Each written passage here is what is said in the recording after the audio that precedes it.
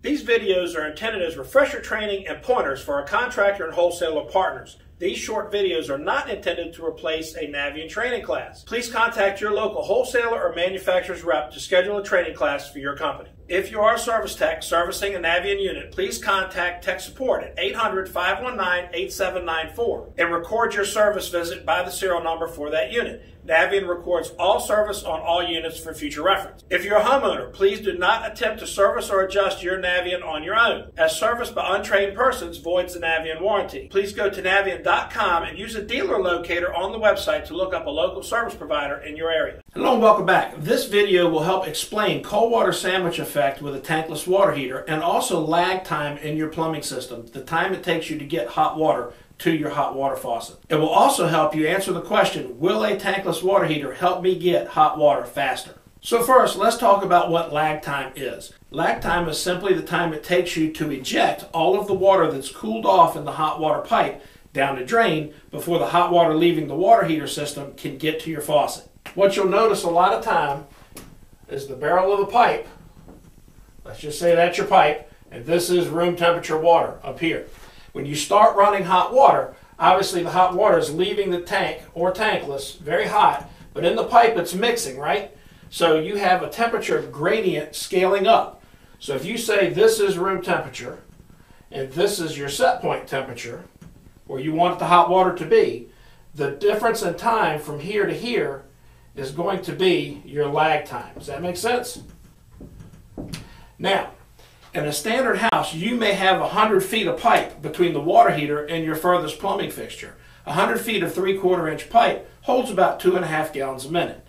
So, if you're flowing a 1 gallon a minute faucet and you have 2.5 gallons of cold water in the pipe, before the hot water gets to you, your lag time is going to be about 2.5 minutes. Now, a lot of homeowners out there are going to swear up and down it takes 10 minutes, but if you time it, most houses are between 2.5 and 3 minutes to the furthest fixture. So the question is a tankless water heater, sometimes incorrectly called an instantaneous water heater, going to help me get hot water to the furthest fixture sooner? And the answer is maybe, probably not. So let me explain. A tank type water heater has cold water that comes in through a dip tube that's delivered all the way to the bottom of the tank.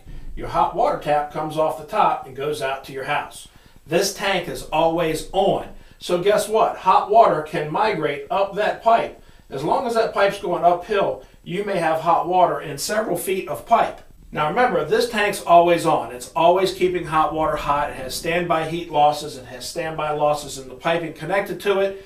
But when you get rid of that tank and put a tankless in, all of this hot water pipe is now going to cool off because this machine is always off. This saves you energy, but it may actually make your lag time problem a little worse. Now, what can we do about that? There are several ways that we can make your hot water delivery nearly instantaneous, and we're going to go over that in the next video. But right now, let's talk about cold water sandwich and explain what that is with a tankless water heater. So let's say somebody out here in the house takes a shower, and they've got hot water running in that shower. All of this hot water main is going to be full of hot water. The person in the shower gets out. A few minutes later, another person gets in. This pipe is still full of hot water. From the tankless water heater all the way is totally full of hot water. But the tankless has turned off. Now it takes about 3 to 5 seconds of time for the tankless to fire up and start making hot water again. So for those few seconds, cold water leaves this tankless, followed by hot. So basically you end up with hot water in part of the pipe, cold water in part of the pipe, and hot water behind it. So if you're in the shower and you just hopped right in because the water's still hot, you're about to get a surprise. That water is still mixing and it's going to drop probably 5 to 10 degrees on you, and that's what's called a cold water sandwich. It's not a malfunction, it's totally normal with a tankless, and it's actually fairly rare. The only time you're going to notice it is when someone gets out of a shower or stops using hot water, then hot water is restarted again before the pipes cool off, and that first slug of water that leaves that tankless is unheated. That is a cold water sandwich. So, can we do something about that? Yep, with a Navien we can.